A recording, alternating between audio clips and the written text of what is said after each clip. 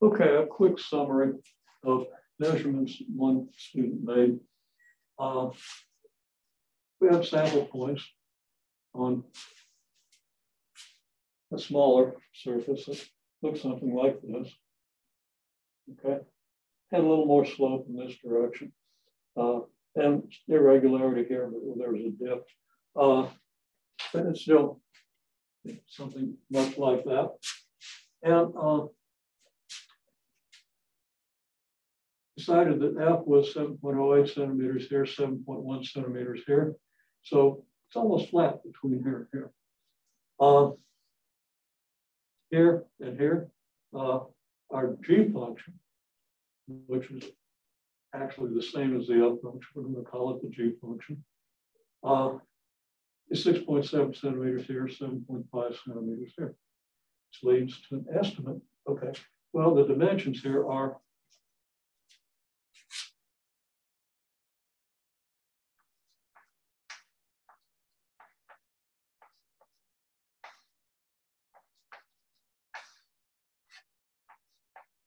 4.9 centimeters by 2 centimeters, 4.9 centimeters here, 2 centimeters here. Based on the sample point, we determined that the line integral along C1, which runs from here to here, I haven't labeled it, but the line integral on C1 is going to be 7.08 centimeters times the 4.9 centimeters, the value of the function as approximated at the sample point by the displacement in the x direction. Okay, well, we could multiply that out, and we did, but it's not on the board here. Up here, you're going to have the 7.1 centimeters times the negative 4.7 centimeters. Now, the 4.7 centimeters is the same, so this plus this, you're going to have a negative from the 7.1 centimeters, a positive from the 7.08 centimeters, because this is in the positive direction. Your delta x is 4.7 centimeters here. Your delta x is negative 4.7 centimeters here. The difference is 0.02 centimeters.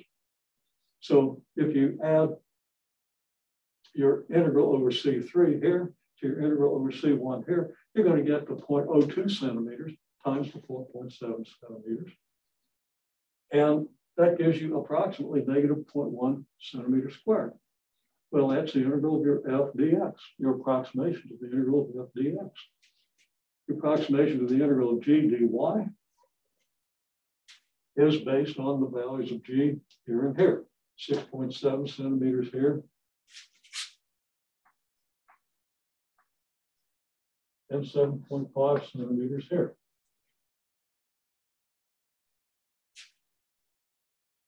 Same approximations. The distance is 2 centimeters. The displacement here is plus 2 centimeters. Displacement here is negative 2 centimeters. So you're going to have 2 centimeters times this minus 2 centimeters times this, which is just 2 centimeters times this minus this, which is 2 centimeters times 0.8 centimeters, which is 1.6 centimeters squared. There's your integral of g dy. There's our approximation. Okay, that's good. Now, all that is summarized here. I mean, all the details of that are here, and there's where our 1.6 centimeters squared comes from. So if you want to go through these calculations, which our student wrote out quite well, that works. Now, I did insert this step here.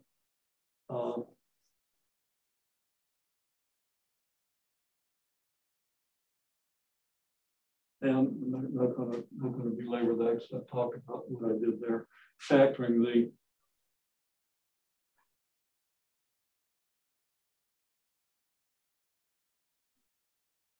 .5 centimeters for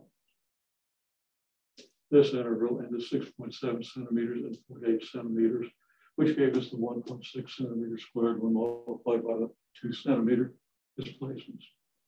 Okay.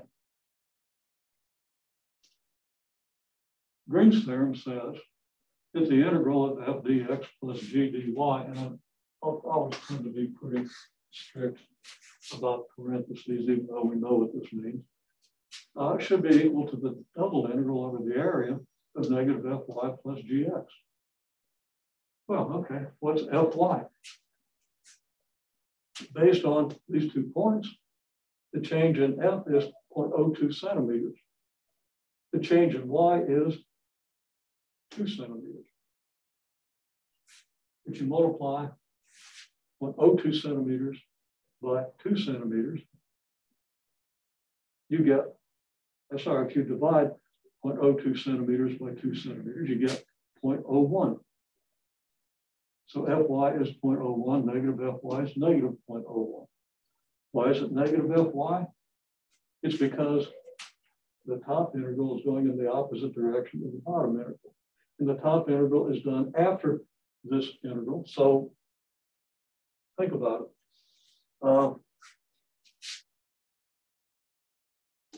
The gx, well, g changes from here to here by negative 0.8 centimeters, from 7.5 centimeters to 6.7 centimeters.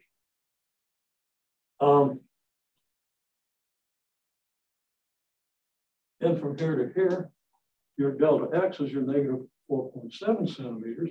You divide the 0.08 centimeters by 4.7 centimeters, and I did that here, and you get about 0.17.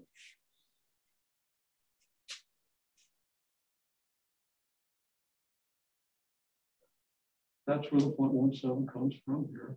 That's your gx. Okay. You add those up, you get 0.16. That's your negative fy plus gx, unitless, times your delta y times delta x. Now delta y is 2 centimeters, delta x is 4.7 centimeters. Then you multiply this out, you get 9.4 centimeters. 9 times 0.16 is 1.44.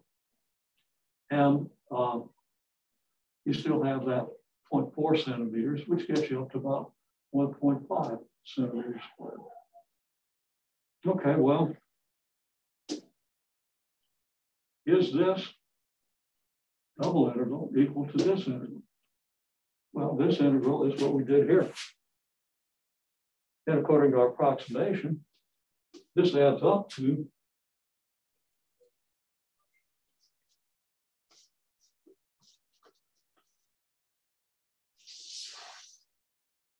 0.15 centimeters squared. The two are identical. And my advice then is to think through why these two are identical and understand in detail. And it's much easier to understand in terms of symbols rather than the numbers. But once you understand the symbols, you can see how the numbers go together to ensure that this is going to be pretty close to the case. Now, it's pure coincidence and mental arithmetic and everything. I'm not even sure about that 0.17. So I'm not sure this really comes out exactly the same as this, even the two significant figures, because of the waviness of the surface in both directions. I don't expect that these two would be exactly the same based on 1, 2, 3, 4 measurements and measurements of width, of length and width, okay? Those are the only measurements we took. If the surface was a plane surface, some normal vector and so forth, you get the equation of the plane, it's pretty easy to prove that these two will come out exact. Any sub-region that I'm going to use this block because you can see it. If I split this block up into small parts, okay, like here. So if I could extract all these thin rectangular parallelepipeds, they would be truncated parallelepipeds or truncated square cylinders or prisms, okay? Whatever we call them. Every one of these regions would be bounded above by something very close to a plane region because the second derivatives aren't that big. They don't have time to change very much on any of these small regions. And we'd get an excellent result if we were able to do this, which we are. If you cut this thing up, you have to lose the saw width and all that stuff, and it'd be impossible. One more thing. I don't know if you're going to be able to see this, but you can also visualize this. Just a bunch of pins. If I put my fingers here, you can see the shapes of my fingers. Okay. And if you want to see the shape of my thumb, I don't know if this thing's going to, yeah, there's my thumb. Okay. I take the surface and put it in here. We see that we have a good approximation of the surface. And if we partition this surface into small small parallelograms between adjacent sets of 4 pins, again, we get a very good approximation. The integral, of course, occurs when we allow the dimensions of our regions to simultaneously approach 0. Okay, well, again, you can read proofs of Green's theorem and use those ideas to understand integration, to understand Green's theorem in some depth. So please do so.